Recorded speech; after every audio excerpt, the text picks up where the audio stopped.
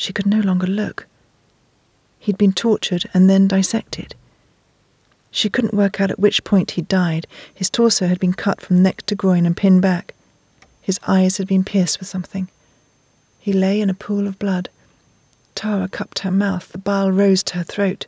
What the fuck was this? He was mad. She was standing next to a madman, shut in a room with him. She looked into his face. He was watching her intently, waiting for her reaction. "Well, what do you think, Tara? Good, eh?" He smugly toasted the wall with his glass and knocked back a slug of wine. "Jesus, David, what the hell is this? Did you do this? Who is he?" She suddenly felt faint. She was going to be sick. She turned to the door. "Tara, you don't believe they're real, do you? Wow, that's great. That means they're very good." "Hell no, they were just for a shoot. That guy, he's modelling, he's acting. Brilliant, isn't he? Fantastic makeup, so lifelike." He sniggered. "And you fell for it. Brilliant stuff." His laugh unnerved her. Even if they were fake, the pictures were sick. How can he be proud of them? It was time she got out of there. She wasn't going to wait for Seb any longer. Enough was enough. "Sorry, I've got to go, David. I can't wait for Seb any longer." She turned to the door, the airless room closing in on her. Before you go, dear, take a look at this wall. It's not half as nasty." He reached up and pulled the cord of another spotlight which lit up the wall to their left.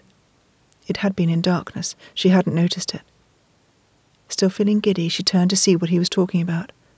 A second mass of black and white shots leapt to life.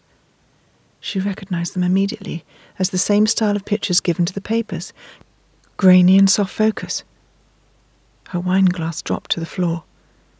There were hundreds of photographs, all of her, walking in the street, in the local coffee shop, coming out of her office, jumping into a taxi, in her flat, cooking in her kitchen, on the sofa watching TV, chatting on the phone, at her computer.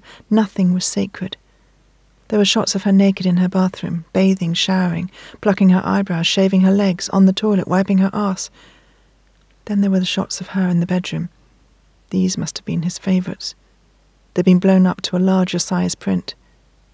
She was sleeping, having sex, her face contorted in ecstasy as her lover satisfied her. She recognised the bodies of Ed and Franco strewn across her in various poses. There was one body she didn't recognise. She stepped closer to the wall, searching for more pictures of the same body. Her hand went to her mouth in horror. She let out a small cry. It was David. David was fucking her in her bed, in her flat. How could this be? Wasn't he gay? She let out a nervous laugh. It was another trick, superimposed with computer wizardry. Fuck him, how dare he? The bastard got off on this sort of shit. She turned to him. You bastard. It was you taking the pictures in the flat upstairs. You sent them to the papers. Who the fuck do you think you are? Before he had a chance to reply, her fist rained down on him in a torrent of fury. He hadn't expected this.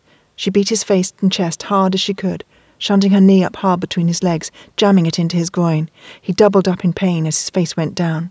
She used her knee again to kick up into his jaw, forcing his head upwards, throwing him backwards. He staggered and fell.